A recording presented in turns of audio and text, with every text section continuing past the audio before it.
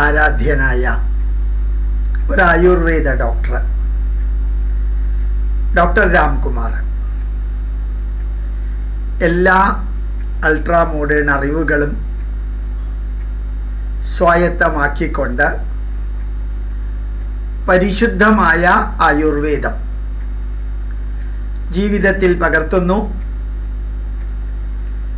ഈ ഡോക്ടർ രാംകുമാറിൻ്റെ പിതാവ് തമിഴ്നാട്ടിലെ ഇലക്ട്രിസിറ്റി ബോർഡിലെ ചീഫ് എഞ്ചിനീയർ ആയിരുന്നു. മകനെ മോഡേൺ ഡോക്ടർ ആക്കണം എന്ന ആഗ്രഹം ഉണ്ടായിരുന്നെങ്കിലും കോയമ്പത്തൂർ ആര്യവൈദ്യ ഫാർമസിയുടെ സ്ഥാപകനായിട്ടുള്ള ഡോക്ടർ കൃഷ്ണകുമാറിൻ്റെ അനുജത്തിയുടെ മകൻ അമ്മാവൻ്റെ ആഗ്രഹപ്രകാരം ആയുർവേദ ഡോക്ടർ ആവുകയാണ് ചെയ്തത്. വൈദ്യഗ്രാമം എന്ന് പറയുന്ന അതിവിസ്തൃതമായിട്ടുള്ള ഒരു ഡീംഡ് യൂണിവേഴ്സിറ്റിയുടെ സ്റ്റാറ്റസ് ഉള്ള ഒരു സ്ഥാപനം എട്ടിമടയിൽ മാതാമൃതാനന്ദമയിയുടെ യൂണിവേഴ്സിറ്റിയിൽ നിന്ന് ഒരു 6 കിലോമീറ്റർ ഇപ്പുറത്ത് അങ്ങനെ ഒരു വൈദ്യഗ്രാമമുണ്ട്. വലിയ അഡ്വർടൈസ്മെൻ്റ് ഒന്നും പതിവില്ല. വളരെ വളരെ പ്രഗത്ഭരായിട്ടുള്ള ഭരണാധികാരികൾ ഭാരതത്തിന് പുറത്ത് നിന്ന് അകത്ത് നിന്നുൾപ്പെടെ അവിടെ വന്ന് ചികിത്സ തേടാറുണ്ട്. പലപ്പോഴും നമുക്ക് അവിടെ എവിടെയെങ്കിലൊക്കെ ഒരു പോലീസിനെ കാണുമ്പോഴാണ് ഏതോ ഒരു രാജ്യത്തെ ഭരണാധികാരി അല്ലെങ്കിൽ ഭരണാധികാരി അവിടെ ഉണ്ടെന്ന് നമ്മൾ അറിയാം. അല്ലെങ്കിൽ വളരെ വളരെ ശാന്തമായിട്ട് എല്ലാം ആയുർവേദ ഡോക്ടർമാരാണ്. നല്ല രീതിയിൽ എന്ന് പറയുമ്പോൾ ശരിക്കും ആയുർവേദത്തിൻ്റെ രീതിയാണ്. ആയുർവേദത്തിൽ എന്ത് പറയുന്നു അതേ രീതിയിലാണ് ചികിത്സ. ഈ ഡോക്ടർ രാംകുമാർ അദ്ദേഹത്തിൻ്റെ ഒരു അനുഭവം പറയുകയായിരുന്നു.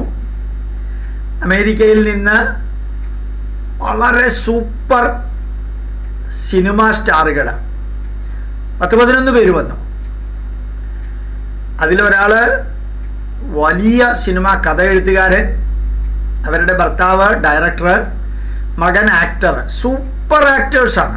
നമുക്കൊന്നും ചിന്തിക്കാനേ പറ്റില്ല. അവിടെ ചികിത്സയ്ക്ക് വന്നു. ആദ്യത്തെ ദിവസം അവിടെ എല്ലാം നടന്ന് കണ്ടപ്പോൾ തന്നെ അവർ പണത്തിൻ്റെ മുകളിൽ കിടക്കുന്നവർ നടക്കുമ്പോഴും കുടിക്കുമ്പോഴും കിടക്കുമ്പോഴും എല്ലാം പണം തന്നെയാണ്. അത്രയും ബില്യണയേഴ്സാണ്. അവർ പറഞ്ഞു, എൻ്റെ ജീവിതത്തിൽ ഞാൻ ഈ ഫാൻ ഇല്ലാതെ കിടന്നിട്ടില്ല, AC ഇല്ലാതെ കിടന്നിട്ടില്ല. ഇങ്ങനെയുള്ള സ്ഥലത്തൊക്കെ നമുക്ക് ചികിത്സയ്ക്ക് നടത്താൻ സാധ്യമല്ല, ബുദ്ധിമുട്ടാണെന്നൊക്കെ പറഞ്ഞു.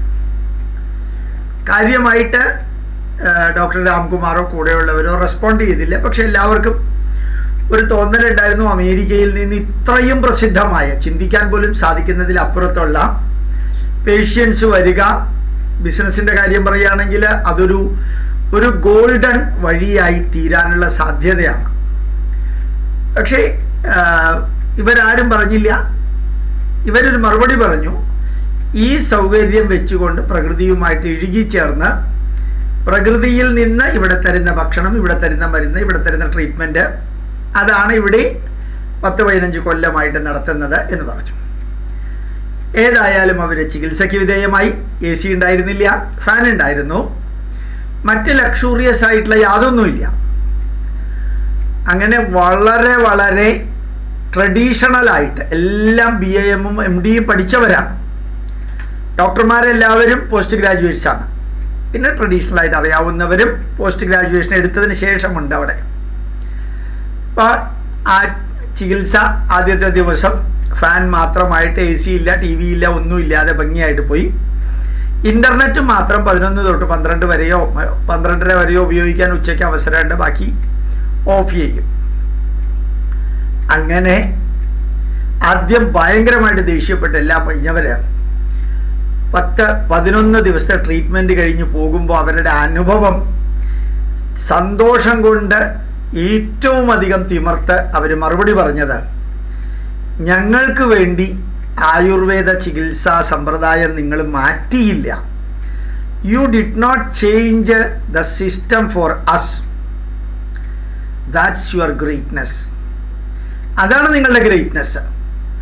Every year we would like to come here with a big group for the treatment. എല്ലാ വർഷവും ഞങ്ങളിവിടെ ഓരോ ഗ്രൂപ്പുമായിട്ട്, പുതിയ ഗ്രൂപ്പുകളും അല്ലാത്തവരുമായിട്ട് ഞങ്ങൾ എല്ലാ വർഷവും ഇവിടെ ട്രീറ്റ്മെൻറ്റിന് വരുന്നു. വലിയൊരു അനുഭവമായിരുന്നു ഞങ്ങൾക്ക്. അതായത് ഇങ്ങനൊരു അന്തരീക്ഷത്തിൽ ഞങ്ങൾ ഇരുന്നോ നടന്നോ കിടന്നോ ശീലിച്ചിട്ടില്ല എന്നവർ വളരെ കാര്യമായിട്ട് പറയുകയും വളരെ അവിടുത്തെ എല്ലാ പിഴിച്ചിലൊക്കെ നടത്തുന്നവരെ ഡോക്ടർമാരൊക്കെ കെട്ടിപ്പിടിച്ച് സന്തോഷം അറിയിക്കുകയും ചെയ്തിട്ടാണ് പോയത്. അപ്പോൾ ഡോക്ടർ രാംകുമാർ പറയായിരുന്നു, നമ്മൾ നമ്മളായിട്ടിരിക്കുക, നമ്മൾ നമ്മളായിട്ട് ജീവിക്കുക. ഭാരതീയ പൈതൃകത്തിൻ്റെ ജീവിത ശൈലി, ഭാരതീയ നൃത്യങ്ങളുടെ അവതരണ ശൈലി, ഭാരതീയ ഗ്രന്ഥങ്ങളുടെ വിഷയങ്ങൾ, അതുപോലെ ഏത് സംവിധാനങ്ങൾ നമ്മൾ ഉപയോഗിക്കുമ്പോഴും ഭാരതീയതയുടെ ഒറിജിനാലിറ്റി നിലനിർത്തിക്കൊണ്ട് തന്നെ അത് പഠിക്കുകയും പഠിപ്പിക്കുകയും പ്രചരിപ്പിക്കുകയും പ്രവർത്തിക്കുകയും ചെയ്താൽ സ്വാഭാവികമായിട്ടും ലോക ജനത രണ്ട് കയ്യും നീട്ടി അത് സ്വീകരിക്കും. ലോക ജനത രണ്ട് കയ്യും നീട്ടി സ്വീകരിക്കും. ആരെങ്കിലൊക്കെ കൊണ്ട് സ്വീകരിപ്പിക്കാൻ ഭാരതീയർ ഒന്നും ചെയ്തിട്ടില്ല. നിങ്ങളെ കൊണ്ട് അംഗീകാരവും കയ്യടിയും മേടിപ്പിക്കാനായിട്ട് പലതും തെറ്റായിട്ട് അല്ലെങ്കിൽ അസ്ഥാനത്ത് മാറ്റങ്ങൾ വരുത്തി അടിസ്ഥാന തത്വങ്ങളെ ബലിയർപ്പിച്ച് അതിനെ മുഴുവൻ ഡിസ്റ്റോർട്ട് ചെയ്തിട്ട് നമ്മൾ മറ്റുള്ളവൻ്റെ സൗകര്യത്തിന് വേണ്ടി നമ്മളുടെ ജീവിത ശൈലി മാറ്റുക എന്ന് പറയുന്നത് ആത്മഹത്യാപരമാണ്. ഇത് നമ്മളുടെ ജീവിതം എല്ലാ മോഡേൺ കാര്യങ്ങളും നമ്മൾ സ്വീകരിക്കുന്നു. പക്ഷെ ആ മോഡേൺ എന്ന് പറയുമ്പോൾ നമ്മളുടെ പൈതൃകത്തിലുള്ളതിനെ നശിപ്പിച്ചിട്ട് തകർത്തിട്ട് അവഹേളിച്ചിട്ട് അപകീർത്തിപ്പെടുത്തിയിട്ട് തകർത്തിട്ട് അല്ല നമ്മൾ മാറ്റങ്ങൾക്ക് വിധേയമാവേണ്ടത്. സാമ്പാർ ഉണ്ടാക്കുമ്പോൾ സാമ്പാറിൻ്റെ ട്രഡീഷണലി ഉണ്ടാക്കണം. കാളനായാലും ഓലനായാലും എരിശ്ശേരി ആയാലും അതിൻ്റെ ഒരു ട്രഡീഷൻ ഉണ്ട്. ആ ട്രഡീഷൻ ഉണ്ടാക്കുമ്പോഴാണ് അതാവുന്നത്. ഏത് പാട്ട് പാടുമ്പോഴും ഏത് മ്യൂസിക്കൽ ഇൻസ്ട്രുമെൻ്റ് നമ്മൾ ഉപയോഗിക്കുമ്പോഴും ഏത് നൃത്യങ്ങൾ അവതരിപ്പിക്കുമ്പോഴും അതിന് കമലദളം എന്ന സിനിമയിൽ മോഹൻലാൽ പറയുന്ന മാതിരി അതിൻ്റേതായിട്ടുള്ള ഭാവം ഉണ്ടാവണം, അതിൻ്റേതായിട്ടുള്ള സ്വാദ് ഉണ്ടാവണം, അതിൻ്റേതായിട്ടുള്ള ആസ്വാദ്യത ഉണ്ടാവണം. അല്ലെങ്കിൽ നമ്മളെ തകർക്കുകയാണ്. നമ്മളെപ്പോഴും പറയാറുണ്ട്, നിങ്ങൾ ഗ്രഹണ സമയത്ത്, ഇന്നലെ ഞാൻ ധാരാളം പേര് ചോദിച്ചു, ഗ്രഹണ സമയത്ത് ഭക്ഷണം കഴിക്കാമോ? നിങ്ങൾക്ക് ഭക്ഷണം കഴിക്കണമെങ്കിൽ ഭക്ഷണം കഴിച്ചോളൂ. അപ്പം പിന്നെ എന്താ കഴിക്കരുത് എന്ന് പറയുന്നത്? ഒരൊറ്റ ഉത്തരമേ അതിനുള്ളൂ. എന്താ ഉത്തരം അറിയോ? സാധാരണ പ്രകൃതി ഈ രീതിയിൽ നിൽക്കുമ്പോൾ ഭാരതീയ ആയുർവേദവും ഭാരതീയ ആരോഗ്യശാസ്ത്രവും പറയുന്നു, പ്രകൃതിയിൽ വയലൻ്റ് ചേഞ്ചുകൾ വരുമ്പോൾ അത് ശരീരത്തെ ബാധിക്കും. എങ്ങനെ എത്ര ബാധിക്കും എന്നറിഞ്ഞുകൂടെങ്കിൽ ബാധിക്കാൻ സാധ്യതയുള്ള പാരാമീറ്റേഴ്സിനെ സ്റ്റോപ്പ് ചെയ്യാം. അതായത് ഭയങ്കരമായിട്ടുള്ള മഴക്കാലത്ത് ആഹാരം മുഴുവനും മാറുന്നുണ്ട്. തണുപ്പ് കാലത്തുള്ള ആഹാര സമ്പ്രദായം മാറ്റുന്നുണ്ട്. നമ്മൾ വേനൽക്കാലത്തെ ആഹാര സമ്പ്രദായം മാറ്റുന്നുണ്ട്. ഗർഭിണിക്കുള്ള ആഹാര സമ്പ്രദായം, വയസ്സാവുമ്പോഴുള്ള ആഹാര സമ്പ്രദായം, ജീർണിച്ച വളരെയധികം മെലിഞ്ഞ വ്യക്തിയുടെ ആഹാര സമ്പ്രദായം, തടിച്ച ആളുടേത്, പ്രായം നോക്കിയിട്ടൊക്കെ അല്ലേ കൊടുക്കുന്നേ. അങ്ങനെ ആഹാരം കൊടുക്കുമ്പോൾ ചുറ്റുപാടുകളിൽ ഉണ്ടാകുന്ന സ്വാധീനം മനുഷ്യ ശരീരത്തിൽ എങ്ങനെയാണ് ബാധിക്കുന്നതെന്ന് കണ്ടുപിടിക്കാൻ സാധിക്കും. മനുഷ്യ ശരീരത്തിൽ എങ്ങനെയാണ് ഉണ്ടാകുന്നതെന്ന് കണ്ടുപിടിക്കാൻ സാധിക്കും. പക്ഷെ ഗ്രഹണ സമയത്ത് ഒരു 10 മിനിറ്റോ 15 മിനിറ്റോ അരമണിക്കൂറോ 1 മണിക്കൂറോ ആണ് ഗ്രഹണം. എത്രയാ ഭക്ഷ്യപദാർത്ഥങ്ങളുള്ളത്?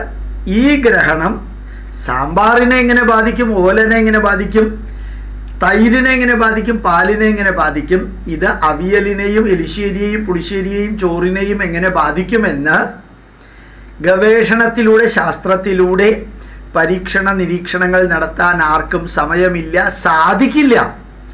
ഒരു ഭക്ഷ്യവിഭവം അല്ലല്ലോ ഉള്ളത്, എത്രയാ ഭക്ഷണ വിഭവങ്ങൾ. അതിലൊക്കെ എങ്ങനെ ഈ ഗ്രഹണം ബാധിക്കുക എന്നുള്ളത് എങ്ങനെയാണ് കണ്ടുപിടിക്കുക? അപ്പോൾ ബുദ്ധിമുട്ടാണ്. പക്ഷേ പ്രകൃതി ഒരു പ്രത്യേക ചേഞ്ചിന് വിധേയമാവുകയാണ്. ഗ്രഹണ സമയത്ത് പൂർണ്ണഗ്രഹണമൊക്കെ വരികയാണെങ്കിൽ ചന്ദ്രൻ്റെ ആയാലും സൂര്യൻ്റെ ആയാലും ഈ ഗ്രഹണ സമയത്ത് മനുഷ്യ ശരീരത്തിൽ എന്തെങ്കിലുമൊക്കെ മാറ്റം ഉണ്ടാവുന്നുണ്ടോ എന്ന് ചോദിച്ചാൽ ഇതുവരെ ആരും ഗവേഷണം നടത്തിയിട്ടില്ല. അതെന്താ ഗവേഷണം നടത്താത്തത്? ഈ 90 വയസ്സ് അയാൾക്ക് ഈ ഗ്രഹണം കൊണ്ട് എന്താ സ്വാധീനം ഉണ്ടാവും? 50 വയസ്സായയാൾക്ക്, അല്ലെങ്കിൽ 25 വയസ്സായയാൾക്ക്, അല്ലെങ്കിൽ 5 വയസ്സ് കുട്ടിയായ കുട്ടിക്ക് എന്താ ഗ്രഹണത്തിൻ്റെ സ്വാധീനം എന്ന് കണ്ടുപിടിക്കാൻ അത്ര എളുപ്പമല്ല. എന്താ കാരണം? ഈ വ്യക്തി തന്നെ നോർമൽ ഹെൽത്ത് ആവണമെന്നില്ല. ആ വ്യക്തി ആൺകുട്ടിയാവാം, പെൺകുട്ടിയാവാം, വയസ്സിൻ്റെ വ്യത്യാസം ഉണ്ടാവാം, രോഗത്തിൻ്റെ പല കാരണങ്ങളുണ്ടാവാം. അപ്പം ഇതെല്ലാം വെച്ചുകൊണ്ട് ഗ്രഹണം മനുഷ്യ ശരീരത്തിൽ എങ്ങനെ സ്വാധീനിക്കുന്നു, മനസ്സിൽ എങ്ങനെ സ്വാധീനിക്കുന്നു എന്ന് സിസ്റ്റമാറ്റിക് ആയിട്ടുള്ള പഠനം നടത്താൻ സാധിക്കില്ല.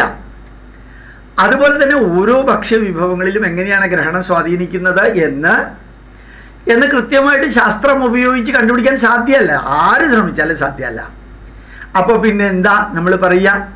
ഗ്രഹണം 4:30 തൊട്ട് 6 മണി വരെയാണ്. ആ 1.5 മണിക്കൂർ സമയം നിങ്ങൾ ഭക്ഷണം കഴിക്കാതിരിക്കുക. കാരണം ഭക്ഷണത്തിൽ നിങ്ങളുടെ ശരീരത്തിൽ എന്ത് മാറ്റം ഉണ്ടാവുന്നതെന്ന് അറിഞ്ഞൂടാ. ഇപ്പം ഈ 4:30ക്ക് മുമ്പ് കഴിച്ചൂടെ? കഴിച്ചോളൂ. 6-ന് ശേഷം കഴിച്ചൂടെ? കഴിച്ചോളൂ. എന്താ കഴിക്കേണ്ടത്? എന്ത് വേണമെങ്കിൽ കഴിച്ചോളൂ. അല്ല, എനിക്ക് 4:30 തൊട്ട് 6 മണി വരെ ഗ്രഹണ സമയത്ത് തന്നെ കഴിക്കണം, കഴിച്ചോളൂ. കാരണം എന്താ ഉണ്ടാവുക, എന്താ ഉണ്ടാവാതിരിക്കുക അറിഞ്ഞൂടാ. ചിലപ്പോൾ ഒന്നും ഉണ്ടാവില്ലായിരിക്കാം. പക്ഷെ നമുക്ക് അറിഞ്ഞൂടാ. അറിയാത്ത ഒരു കണ്ടീഷൻ വരുമ്പോൾ നമ്മൾ എന്താ സാധാരണ ചെയ്യുക? സാധാരണ ചെയ്യുക കൃത്യമായിട്ട് എന്തൊക്കെയാണ് സംഭവിക്കാൻ ഗ്രഹണ സമയത്ത് നമ്മളുടെ ശരീരത്തിന്, നമ്മുടെ മനസ്സിന്, നമ്മളുടെ വികാര വിക്ഷോഭങ്ങൾക്ക്, അതുപോലെ നമ്മുടെ ഭക്ഷ്യവിഭവങ്ങൾക്ക്, നമ്മുടെ വീടിൻ്റെ പുറത്ത്, നമ്മുടെ വീടിനകത്ത് എന്തൊക്കെയാണ് ഉണ്ടാവുക, എന്തൊക്കെയാണ് ഉണ്ടാവാൻ സാധ്യതയുള്ളത് എന്ന് പരീക്ഷണ നിരീക്ഷണത്തിലൂടെ കണ്ടുപിടിക്കാൻ സാധിക്കില്ല. ഇനി ആരെങ്കിലും കണ്ടുപിടിച്ചാൽ തന്നെ അതൊട്ട് വിശ്വസിക്കാനും സാധ്യമല്ല. കാരണം അത് ആ പ്രദേശത്താണ്. രാജസ്ഥാനിലെ ഗ്രഹണത്തിൻ്റെ സ്വാധീനം ആയിരിക്കില്ല കേരളത്തിലെ ഗ്രഹണത്തിൻ്റെ സ്വാധീനം. അതുപോലെ ബംഗാളിലെ ഗ്രഹണത്തിൻ്റെ സ്വാധീനം, കടലിലുള്ള ഒരാളുടെ ഗ്രഹണത്തിൻ്റെ സ്വാധീനം, അമേരിക്കയിലെ, ഇംഗ്ലണ്ടിലെ ആർട്ടിക് ഓഷ്യനിലെ, അന്റാർട്ടിക്ക ഓഷ്യനിൽ, ടെറസ്ട്രിയൽ ആയിട്ടുള്ള സ്ഥലത്ത്, കാട്ടിൽ, നാട്ടിൽ, മലമുകളിൽ, സമുദ്രതീരത്തൊക്കെയുള്ള ഗ്രഹണത്തിൻ്റെ സ്വാധീനത്തെക്കുറിച്ച് ഒരാൾക്കും ഗവേഷണം നടത്താൻ സാധ്യമല്ല. ഇതൊക്കെ മാറുന്നതിനനുസരിച്ച് ഇതൊക്കെ മാറും. അപ്പോൾ നമുക്ക് എളുപ്പം എന്താ? ഗ്രഹണ സമയത്ത് ഭക്ഷണം കഴിച്ചുകൂടാന്ന് പറഞ്ഞിട്ടുണ്ട്, അത് കഴിക്കണ്ട. അല്ല, എനിക്ക് കഴിച്ചാൽ മതിയാവും, ധൈര്യമായിട്ട് കഴിച്ചോളൂ. നിങ്ങൾ ഗ്രഹണം ആചരിക്കണമെന്ന് ഹിന്ദു ധർമ്മത്തിൽ നിർബന്ധിച്ചിട്ടൊന്നും പറഞ്ഞിട്ടില്ല. ഹിന്ദു ആകണമെങ്കിൽ ഗ്രഹണം ആചരിക്കണമെന്നില്ല. അതായത് നമ്മൾ ഡോക്ടർ രാംകുമാർ ആ ചികിത്സാ സമ്പ്രദായം അത് നടത്തുമ്പോൾ പറഞ്ഞ മാതിരി ഇവിടെ ഇങ്ങനെയൊക്കെയാണ്. ഇവിടെ നിങ്ങൾക്ക് തുടരാൻ താല്പര്യമുണ്ടെങ്കിൽ, ചികിത്സയ്ക്ക് തുടരാൻ താല്പര്യമുണ്ടെങ്കിൽ തുടരാൻ താല്പര്യമില്ലെങ്കിൽ തുടരണ്ട. ഒരു നിർബന്ധവും ആയുർവേദത്തിൽ ചികിത്സിക്കാൻ വരുമ്പോൾ കണ്ടീഷൻ പറഞ്ഞ് ആ കണ്ടീഷൻ ഉണ്ടെങ്കിൽ ചികിത്സിക്കാൻ വരുള്ളൂ അങ്ങനെ പറയേണ്ട കാര്യമില്ല. ഇവിടെ ഈ കണ്ടീഷനൊക്കെയാണ്. ഇതാണ് ആയുർവേദത്തിൻ്റെ ഒറിജിനൽ ആയിട്ടുള്ള ചികിത്സാ സമ്പ്രദായം. 21ാം നൂറ്റാണ്ടിന് യോജിച്ച വിധത്തിൽ മോഡിഫൈ ചെയ്തിരിക്കുന്നുണ്ട്. അതിനേക്കാളും മോഡിഫിക്കേഷൻ സാധിക്കില്ല. അതുകൊണ്ട് നിങ്ങൾക്ക് താല്പര്യമില്ലെങ്കിൽ നിങ്ങൾക്ക് പോകാം. ഇത് തന്നെയാണ് അമ്പലത്തിലേക്ക് പോകാൻ താല്പര്യമില്ല, പോകണ്ട. എനിക്ക് അമ്പലത്തിൽ ഉച്ചയ്ക്ക് പോകണം, ഉച്ചയാകുമ്പോൾ നട അടയ്ക്കും. അപ്പോൾ പിന്നെ എനിക്ക് ഉച്ചയ്ക്കേ സമയമുള്ളൂ. നിങ്ങൾ പോകണമെന്ന് ആരും നിർബന്ധിച്ചിട്ടില്ലല്ലോ. പിതൃകർമ്മം നടത്തണമെന്ന് ആരും നിർബന്ധിച്ചിട്ടില്ലല്ലോ. പൊങ്കാല ഇടണമെന്ന് ആരും നിർബന്ധിച്ചിട്ടില്ലല്ലോ. ജാതകത്തിൽ നിങ്ങളുടെ ജാതക പൊരുത്തം നോക്കണമെന്ന് ആരും നിർബന്ധിച്ചിട്ടില്ല. പറയാറുണ്ടെന്ന് മാത്രമേ ഉള്ളൂ. ചിലർ പറയും എനിക്ക് ജാതകം നോക്കിയിട്ടേ കല്യാണം കഴിക്കാൻ പാടുള്ളൂ. അപ്പോൾ പിന്നെ അയാളെ വേണ്ടെന്ന് വെക്കുക, അല്ലെങ്കിൽ അവളെ വേണ്ടെന്ന് വെക്കുക. അതിനുള്ള സ്വാതന്ത്ര്യം ഉണ്ടല്ലോ. അതുകൊണ്ട് നമ്മുടെ ഹിന്ദു ധർമ്മത്തിൽ ഓർമ്മിക്കുക, ഗ്രഹണ സമയത്തായാലും വേറെ ഏത് സമയത്തായാലും നിങ്ങൾ നിരന്തരം കർമ്മം ചെയ്തുകൊണ്ടിരിക്കുന്നു. അതിനിടയ്ക്ക് വലിയ മാറ്റങ്ങളൊന്നും വരുത്താൻ സാധ്യമല്ല. വേണ്ട, ഞാൻ ഗ്രഹണമായതുകൊണ്ട് ഭഗവത്ഗീത ക്ലാസ് എടുക്കില്ല. ശരി, ക്ലാസ് എടുക്കണ്ട. പക്ഷേ എനിക്ക് ഗ്രഹണ സമയത്ത് അത് ആചരിക്കാൻ ഇഷ്ടം, എനിക്ക് കുറേയധികം വർക്കുണ്ട്. ശരി, ചെയ്തോളൂ, വർക്ക് ചെയ്തോളൂ. ഈ ഒരു അപ്രോച്ചാണ്. There is nothing is compulsory, no compulsion in our ധർമ്മ. നിങ്ങൾ പ്രകൃതി ചികിത്സ എന്ന് പറയുന്നതിനോട് എനിക്ക് വെറുപ്പാ. നിങ്ങൾ വെറുക്കേണ്ട കാര്യമൊന്നുമില്ല. പ്രകൃതി ചികിത്സ അനുസരിച്ച് രോഗങ്ങൾ മാറുന്നുണ്ട്. നിങ്ങൾ വേണമെങ്കിൽ ഫോളോ ചെയ്യുക, വേണമെങ്കിൽ ഫോളോ ചെയ്യണ്ട. വിഷു ദിനം അച്ഛനെയും അമ്മയും നമസ്കരിക്കാറുണ്ട്. ഞാൻ നമസ്കരിക്കാറൊന്നും പതിവില്ല. നിങ്ങൾ നമസ്കരിക്കേണ്ട. അച്ഛനും അമ്മയും നിങ്ങളോട് വഴക്കിടുകയൊന്നുമില്ല. നമ്മളുടെ ആ എന്താ പറയുക, അശ്വമേധം നടത്തിയിരുന്ന ആ മനുഷ്യൻ, അദ്ദേഹത്തിൻ്റെ പേര് എനിക്ക് ഓർമ്മ വരണില്ല, എനിക്ക് അറിയാവുന്ന ആളാണ് നല്ലോണം. അദ്ദേഹം കൃത്യം പറഞ്ഞു, ഈശ്വരൻ ദൈവത്തിനെയും നമസ്കരിക്കുന്നതിനെയും ബഹുമാനിക്കുന്നതിനെയും ആദരിക്കുന്നതിനെയും കമ്മ്യൂണിസത്തിൻ്റെ വിഷം കലർത്തിയിട്ട് സംസാരിച്ചിരുന്ന മനുഷ്യൻ ഗതികേടിൽ ഒന്നും അല്ലാതെ ആയപ്പോൾ ഈശ്വരനാണ് എന്നോട് ഒരുവനിലൂടെ പറയിപ്പിച്ചത്, നിങ്ങൾക്കുള്ള കഴിവ് മറ്റുള്ളവർക്ക് ദൈവം കൊടുത്തിരുന്നെങ്കിൽ എന്ന് ഞാൻ ആഗ്രഹിച്ചു പോവാണ്. അത് ദൈവം ഒരാൾ ദൂതനായിട്ട് എൻ്റെ അടുത്ത് വന്ന് പറയും. ഞാൻ ആ മനുഷ്യനെ കൊണ്ട് പറയിപ്പിച്ചു കാലം. അതുകൊണ്ട് നമ്മൾ ഗ്രഹണം ആചരിച്ചാലും വിരോധമില്ല, ഷഷ്ടിയബ്ദപൂർത്തി ആചരിച്ചാലും വിരോധമില്ല, ബഹുമാനിച്ചാലും വിരോധമില്ല, എതിർത്താലും വിരോധമില്ല. പക്ഷെ സ്വയം തട്ടിപ്പിനും ചതിക്കും വഞ്ചനയ്ക്കും അവഹേളനത്തിനും സമൂഹത്തെ കരിവാരി തേക്കുന്നതിനും ദേശാഭിമാനി പത്രം ഇത് സബ്സ്ക്രിപ്ഷൻ എടുത്ത ശബരിമല മേശാന്തിയെ പോലെ താഴാതിരിക്കുക. നിങ്ങൾ ശബരിമല മേശാന്തി എന്ന പൊസിഷനിൽ ഇരുന്നുകൊണ്ട് ചിലതൊക്കെ ഒഴിവാക്കുക, അത്രയേ ഉള്ളൂ. ഇനി അഥവാ ദേശാഭിമാനി പത്രം വാങ്ങിച്ചു വായിച്ചാൽ എന്താ, ഒരു കുഴപ്പമില്ല. സമൂഹം ചിലരെ കാണുന്ന ചില രീതിയിലാണ്.